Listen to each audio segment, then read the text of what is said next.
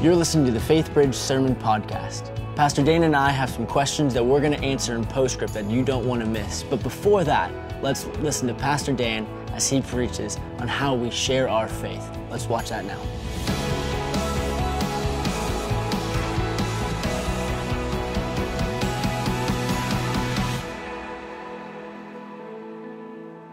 Well, good morning to you. I'm Dan Slagle. I serve as the Care and Missions Pastor here at Faithbridge. And today we are in part 2 of a sermon series that we're calling Shareable. And it's all about the importance of sharing our faith with an unbelieving world. Pastor Ken got us started last week in an excellent sermon in which he talked about why it's so important that we share our faith. And namely, you and I live in a broken, messed up world, irretrievably broken, messed up world. And we believe that Jesus Christ is the answer.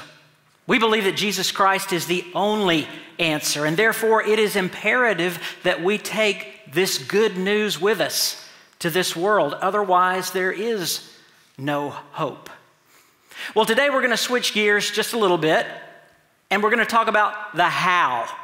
Today's going to be a very practical message. We're going to get down to the nuts and bolts of how you actually share your faith with another person, how you can use the Bible to do that. Last week, Pastor Ken told us that one of the primary reasons many Christians don't share their faith is because they don't feel like they know how. And so my prayer is, by the time we're done today, you'll feel like you have got a few more tools to put in your faith-sharing toolbox.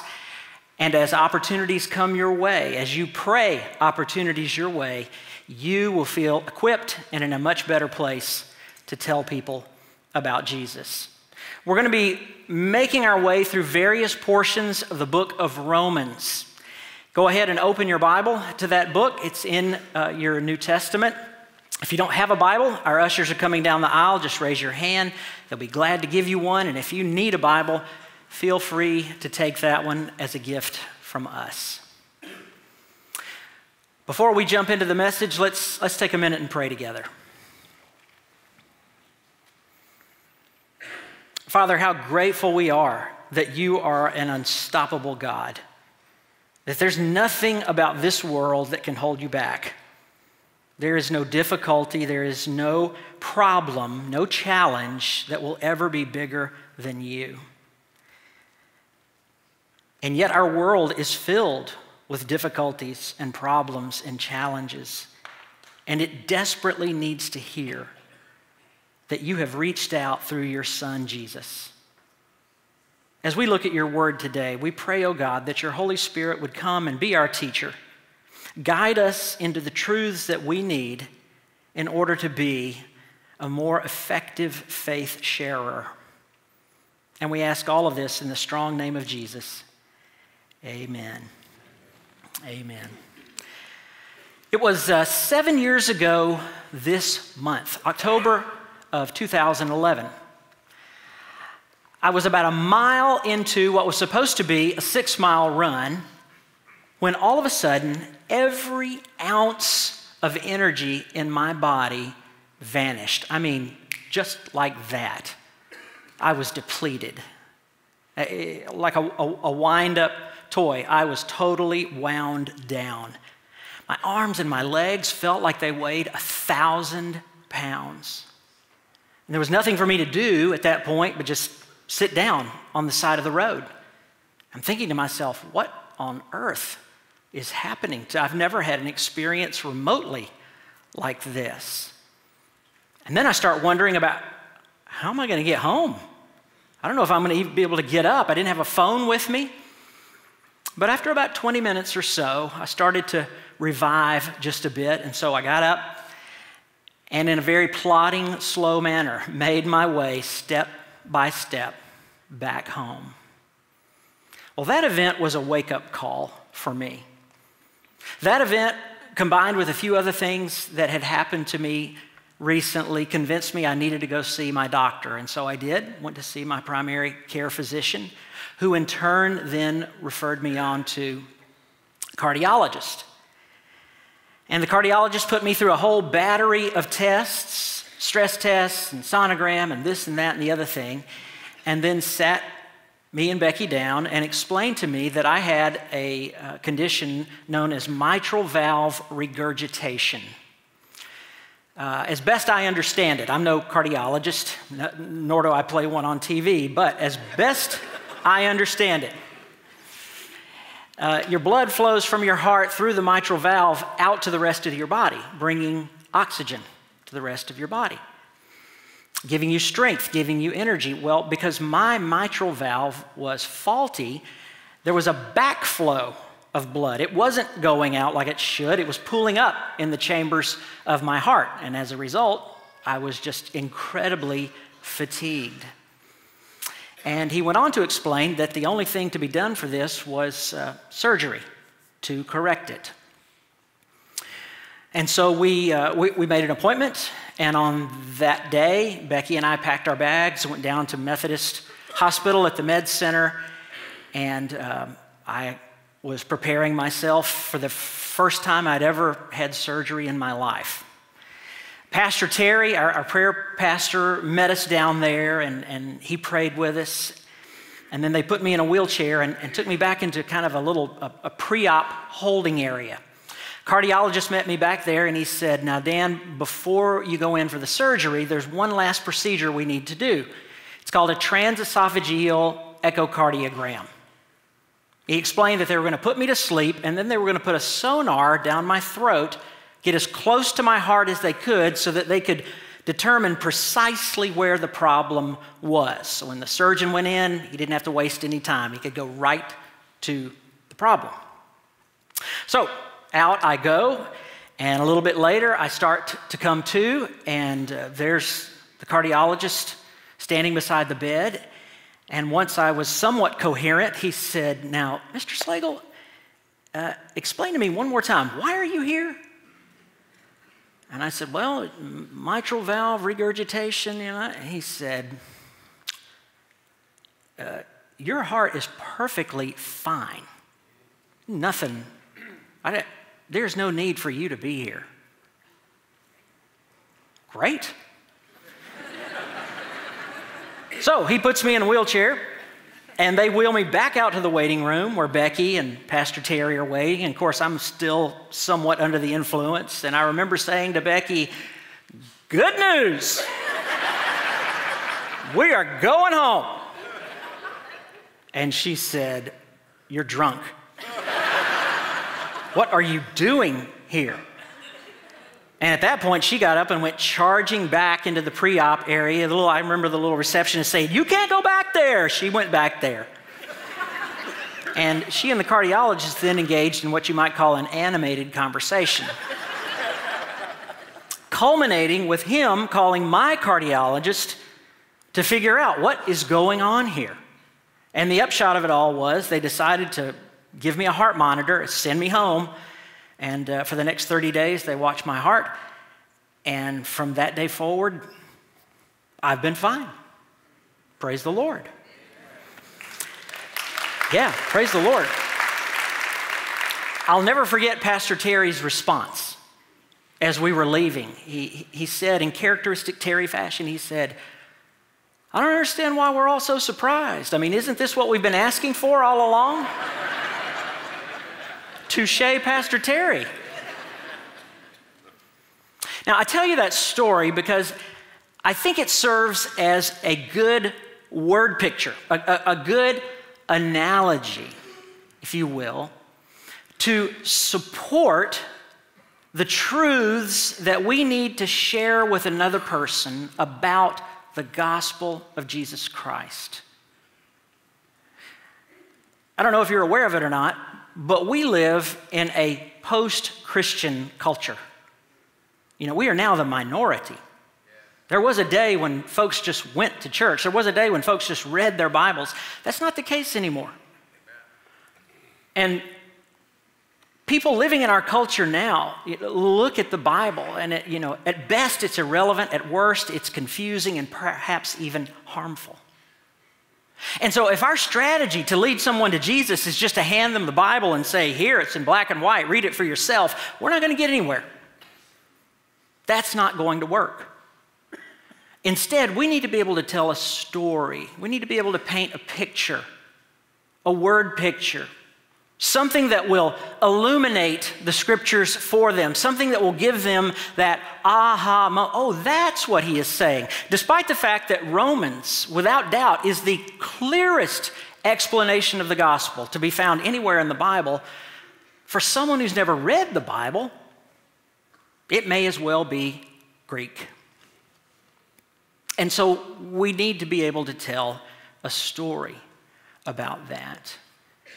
And I've discovered that that particular story from my life serves me well when I begin to explain the gospel to unbelieving people.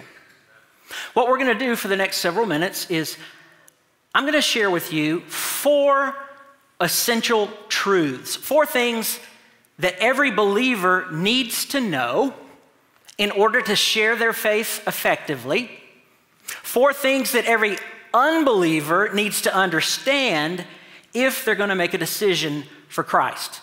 And each of the 4 truths are going to be drawn directly from Scripture, directly from the book of Romans. Putting it mildly, having a bad heart is no fun. I mean, our heart, obviously, is central to our existence. We can't live without it.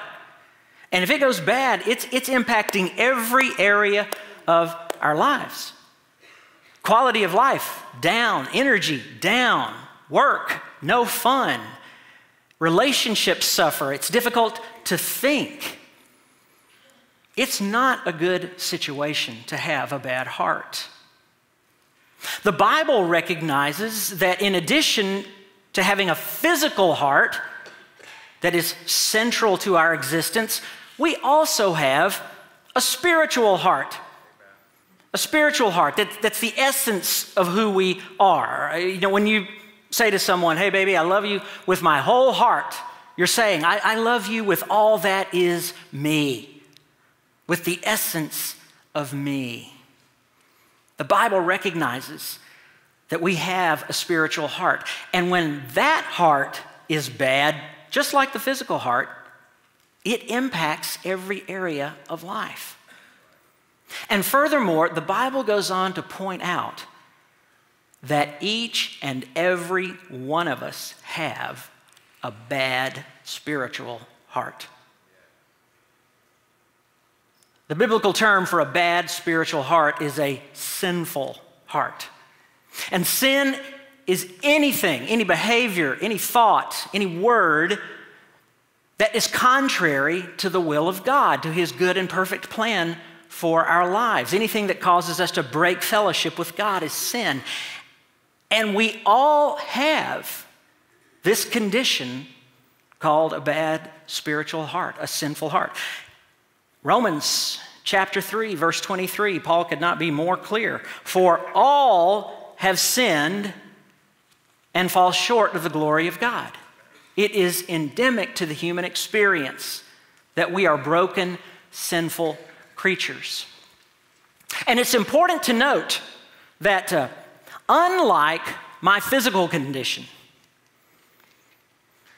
where I bore no responsibility for my bad mitral valve.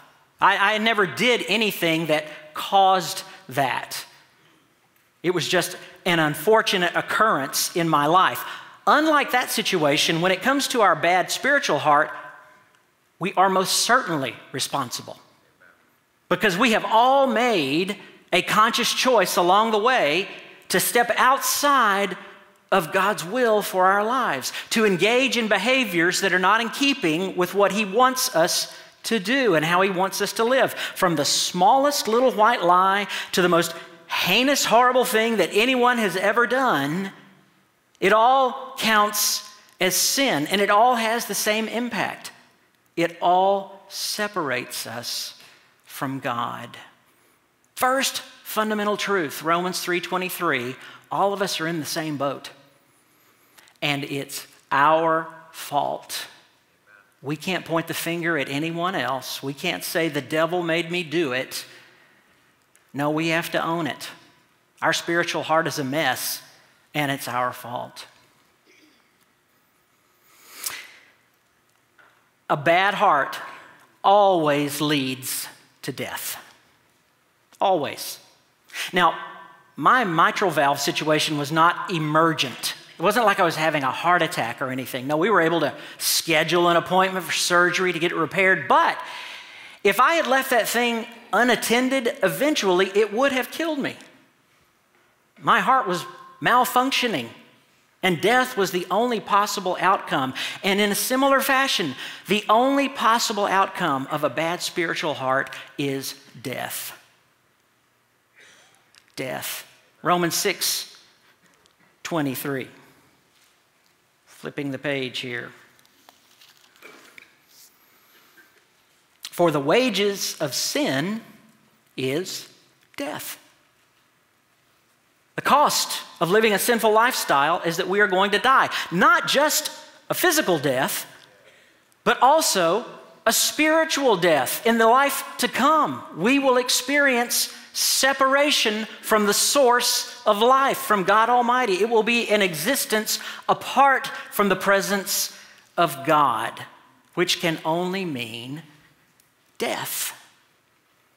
Now, why, you may wonder, does it have to be that way? What's the deal? Well, you have to go all the way back to the very beginning, to the first two human beings, Adam and Eve.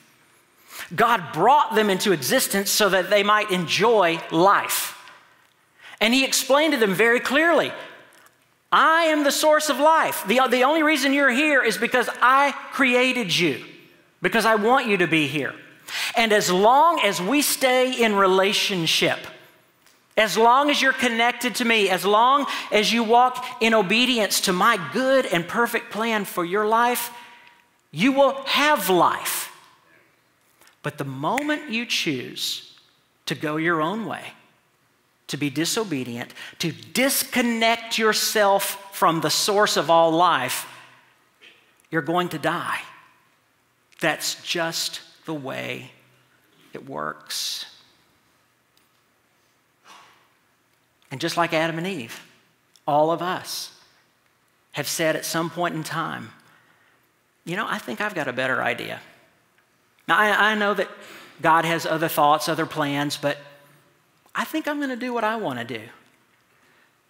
And that is what separates us from God. That's what breaks fellowship with God. And once that fellowship is broken, we've pulled the plug, in essence. We've separated ourselves from the source of life, and the only possible outcome is death. And we can't do anything about it. I was utterly powerless to heal myself. Couldn't fix myself if I wanted to. Even if I had the knowledge, of course, I couldn't operate on my own heart. And when you and I choose to separate ourselves from God and walk down that path toward death, we can't do anything about that either. There's no turning around and going back on our own. Things are going from bad to worse here, folks. Not only do we have a bad spiritual heart, that's our own fault. Truth number one. Truth number two, it's going to kill us. And we can't do anything about it. It's going to kill us in this life, and it's going to kill us in the life to come. When that doctor sat me down and gave me the diagnosis, mitral valve regurgitation, I had one overwhelming thought on my mind, just one. I need to find somebody who can fix me. I need to find someone who can do for me what I cannot do for myself. And thanks be to God, right here in Houston is the very surgeon who perfected the cutting-edge technique to repair the mitral valve. He's known the world over for this particular procedure. And so that's who I made my appointment with. I knew this is the man who can save me. Quite literally, save me. And in a similar way, you and I desperately need someone to save us from the spiritual death that is looming, that is coming our way. Someone who can do for us what we could never hope to do for ourselves. And the good news is this: that person has come. And he is available to anybody. To anybody who would want to. You don't even have to make an appointment. He's there for you. And his name is Jesus. Jesus came to this world with a heart full of love for all of us broken-hearted people. And he did something for us that we could never hope to do for ourselves. You know, we had disconnected ourselves from God by being disobedient. But for 33 years, Jesus was obedient. He never broke fellowship with God. And then he presented himself to God, and on our behalf, he said to God, I've done what they could never do. And by rights, I should just come right back to you. I've certainly earned it.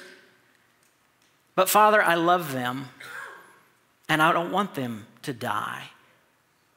And so I'm going to substitute myself for them. I'm going to pay that price that they can't pay. I'm going to die for them. And he did.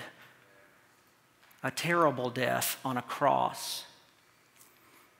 And then to demonstrate that sacrificial death on our behalf was acceptable, 3 days later, God raised him from the dead. As we were singing earlier, he is alive. And as the one and only person in history to conquer death, Jesus now turns to all of us who are facing a certain death and says, come on, come with me. I am the way. I am the truth. I am the life. If you want to find your way back to life, if you want to reconnect with God, you got to connect with me. And that's truth number 3, my friends. Romans 5, beginning in verse 6. You see, at just the right time, when we were still powerless, Christ died for the ungodly. Very rarely will anyone die for a righteous man, though for a good man, someone may possibly dare to die. But God demonstrates his own love for us in this: while we were still sinners, Christ died for us. Jesus didn't say, get yourself cleaned up. Jesus didn't say, put in a little more effort. Jesus didn't say, show me that you can keep up. No, Jesus said, you can't do it. I know that and you know that. So I'm going to do it for you. And if you want life, if you want to know God, I'm the way. I'm the way. The news is getting better, isn't it? Yeah. Jesus has come to do for us what we could never hope to do for ourselves. And if all of that were not good enough, you know, getting my physical heart fixed was not an easy thing to do. You know, there were doctor visits, and there were a battery of tests, and there was insurance, and there was insurance, and there was insurance. I had to be approved. It was a hassle. But getting our spiritual heart fixed is the easiest thing that we will ever do. Because all we have to do is own that it's broken and that we can't do anything about it. But recognize Jesus has done something about it. And invite him to reconnect us with God as we enter into a relationship with Him. Romans chapter 10, beginning in verse 9. If you confess with your mouth Jesus is Lord and believe in your heart that God raised Him from the dead, you will be saved. For it is with your heart that you believe and are justified, and it is with your mouth that you confess and are saved. Thanks be to God, getting my physical heart fixed proved to be a whole lot easier than I ever imagined it would be.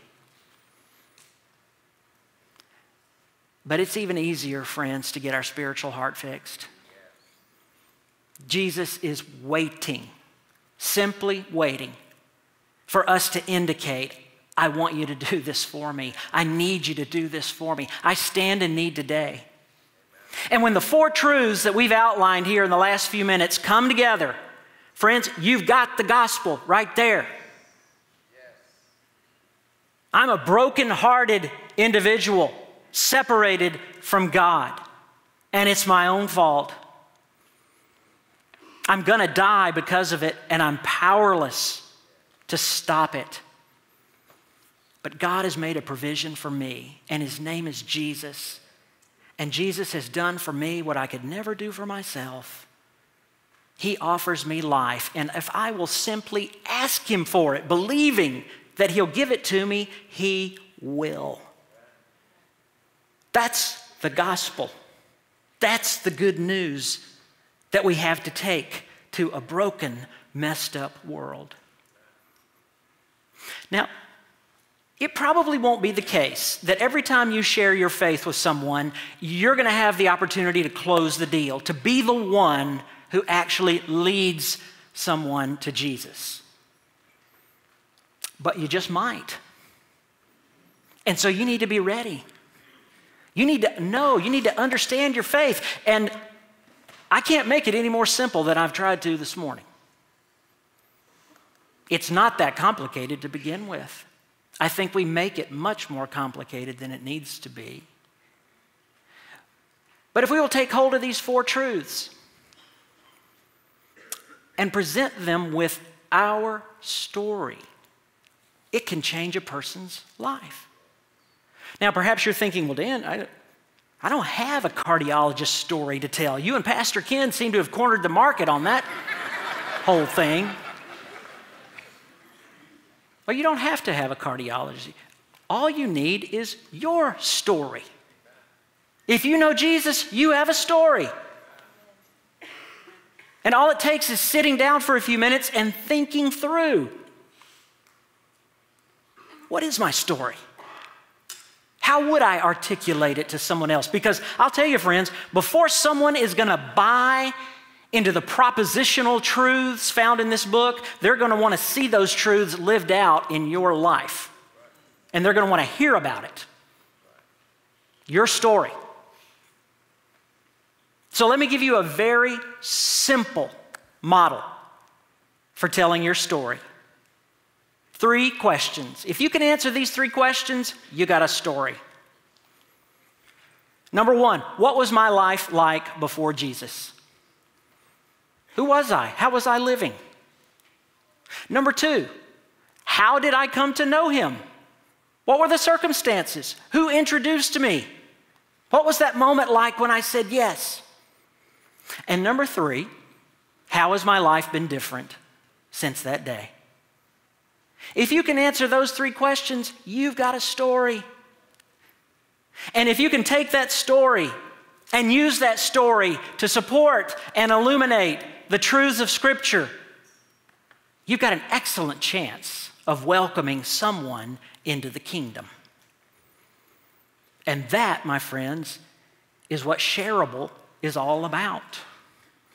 Taking what we have and giving it to someone who does not. It occurs to me that there may be someone here today, and for the first time in your life, you're getting it. You're suddenly realizing, that is what church is. That's what the gospel is. And friend, if that's you, I don't think you're here by accident.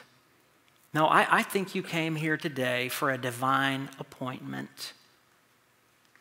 I think the Holy Spirit is tugging at your heart and wanted you to be here to hear this good news. And in just a minute, I'm going to pray. And at the beginning of that prayer, I want to pray for you. I want to pray for you that you can step into that relationship with Jesus. Thinking about the 4 truths we've talked about here this morning and recognizing that He is the answer. He's more than ready to step into your life. Others of us know this gospel. We've received this good news. We know Jesus, but we haven't been too keen on telling other people about it. We've been keeping it in here when it's desperately needed out there. You know, from time to time I hear folks say, oh, I believe faith is a strictly private matter. I don't try to make a show of it. As I read through the scriptures, I never heard Jesus talk about privacy. And I never heard Him talk about being too worried someone would make a show of it. No, what I heard Jesus say was, go, tell, share. And maybe the commitment that you need to make this morning is a commitment that, I am going to tell someone. I'm going to be praying that God will open my eyes to the lost people that are all around me. And with His help, I'm going to see these divine appointments when my story, bam, it's what needs to be told. 12 men turned the world upside down. And the only reason you and I are here today is because those 12 men were willing to share. Can you imagine what would happen if the some nearly 4,000 people that will be here today did the same thing? The world has yet to see. Let's pray together. Heavenly Father, I want to pray first of all for anyone who's here this morning that is having their aha moment. Their eyes have been opened and the gospel is suddenly clear. They've heard it in a way they never have before. I pray, Lord, that this would be the moment. And wherever you are, seated wherever you are, all you have to do is simply say, Lord, I know I am lost and broken without you. Please save me. Save me from myself, from my sin. Forgive me for the dumb, sinful things I've done. And make me one of your own. That's really all it takes. And for those of us who know this gospel, but for whatever reason, we've just been reluctant to talk about it, Lord, I pray for an infusion of courage. I pray for an infusion of compassion, that we would understand there is no hope apart from Jesus, and we're carrying within us the greatest news the world has ever heard. Oh God, light a fire under us, that our heart's desire would be to go and share. We love you, Lord. Thank you so much for loving us first. And we offer our prayer in the strong, strong name of Jesus. Amen and amen. Welcome to Postscript.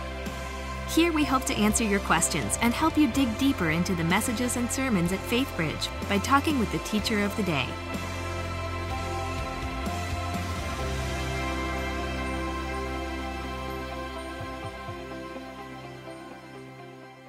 Hello and welcome to Postscript. I'm Kyle, young adult pastor here at Faithbridge. We have some great questions in. One of them in particular is really relevant to a lot of us. I'm sitting here with Pastor Dan, who just preached the second part in the shareable sermon series. And so we're just going to dive into the questions, if that's good with you. Yeah, cool. go. We're going to start with the easiest one first. Okay. Can you repeat the 3 questions you spoke on today? Sure. Referring to the testimony, the development of a person's testimony. Yeah. What was your life like before you knew Jesus? Mm-hmm. How did you come to know Him? And how has your life been different since you encountered Him? Just a simple little model, but if we will answer those questions, we can build for ourselves a good, solid testimony that doesn't have to be theologically profound or overly dramatic. It can be an elevator speech so far as that goes, but it encapsulates what our experience has been. Yeah, that's so good and so helpful. I know for me, it was helpful for me just to write out those questions and then just fill them in on a piece of paper. Yeah, so few people think through that. Mm-hmm. They have a testimony, mm-hmm. they just haven't taken the time to think about what it is. Exactly. Well, cool. Well, our second question that we have in is, Pastor Dan talked about describing your life before and after you met Jesus. What advice would you give somebody who has known Christ their entire life? Common question. Yeah. Pastor Ken could relate to this question. He has been a believer since he was just a small kid and probably doesn't have a lot of conscious awareness of his life beforehand. Instead of scrambling to find an answer to that first question, I would just then pick up with, I really can't remember a time that I haven't known Him. Yeah. It was my mom who led me, or my Sunday school teacher, whatever the case may be. But simply say, this has been a part of my experience throughout life. Mm-hmm. However, I have taken some time and reflected on where my life might have gone if I hadn't have met Him.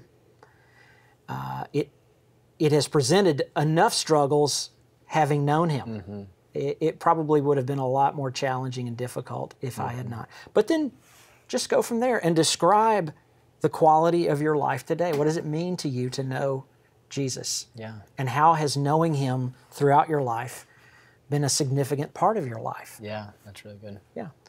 Yeah, I know it's so tempting for some of us that have been in the church their entire life. Like, I don't really have a testimony. It's like, no, you have the testimony that we all wish we had. That exactly. Anybody that came to know Jesus after a child, man, we wish that we had known Him all our entire life. For sure. Such a gift. Yeah, speaking as someone who did not come to know Jesus until I was an adult, many times I've wished I had the other testimony, because life apart from Jesus is not good. Yeah. And there were some foolish choices and decisions that I think I could have avoided. Mm-hmm. I agree. Well, our third question that we have is, it says, you said we are all sinners by our own choosing, but everybody is born this way, right?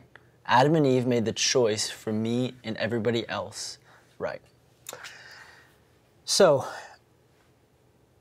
on the one hand, yes, we are sinful creatures. Mm-hmm. It's not merely a matter of what we do. Mm-hmm. We are born sinful.